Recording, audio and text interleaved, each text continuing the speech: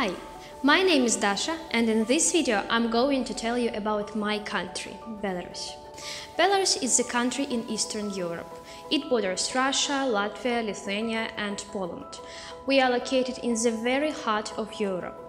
Over the years, different states and countries controlled our lands, but in 1990 we gained independence, and now we are a presidential republic with its own laws, currency, flags, etc. Most people think that Belarus is a part of Russia, but it's not right. Russia is believed to be our partner in some political ways and economical ways, but we are separate, we are different. Belarus consists of 6 regions. The capital of Belarus is Minsk, and it's the biggest city in Belarus. Other 5 regions are Brest, Gomel, Grodno, Vitebsk and Mogilev. All cities are worth visiting, and they are worth seeing its sights and learning some historical background, because the history of Belarus is really fascinating. And also I should mention that Belarus is considered to be the cleanest country in Europe. Over 50% of the country is forested and the surface is relatively flat. Belarus is often called blue-eyed for a large number of lakes and rivers that we have here. The northern region is called Belaruskaya Poozerye due to very picturesque and beautiful grassland lakes.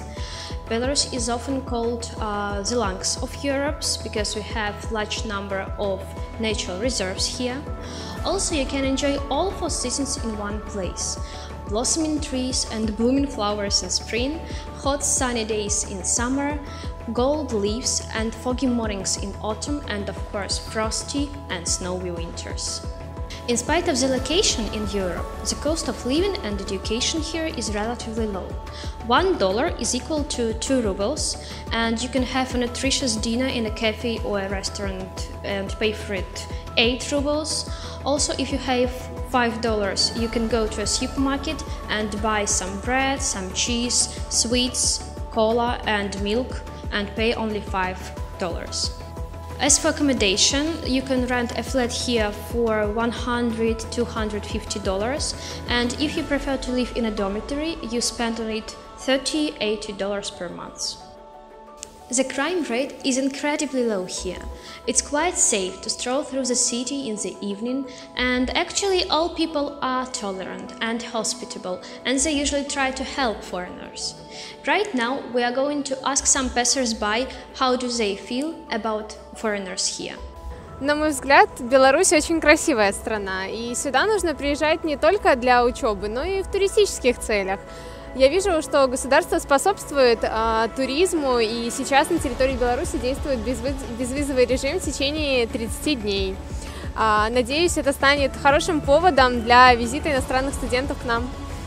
Я отношусь к приезжающим в Беларусь иностранцам положительно. Мне нравится, что наша страна популярна, и я думаю, что так и должно быть. Большое количество иностранных студентов у нас в университетах только подчеркивает хорошее качество нашего образования. Я сам учился с иностранными студентами, очень позитивные и классные ребята. Мы дружили, общались, стараемся поддерживать общение и сейчас. Очень интересно было узнавать о культуре другой страны и, конечно, делиться знаниями о нашей культуре. This was a short story about my country, Belarus.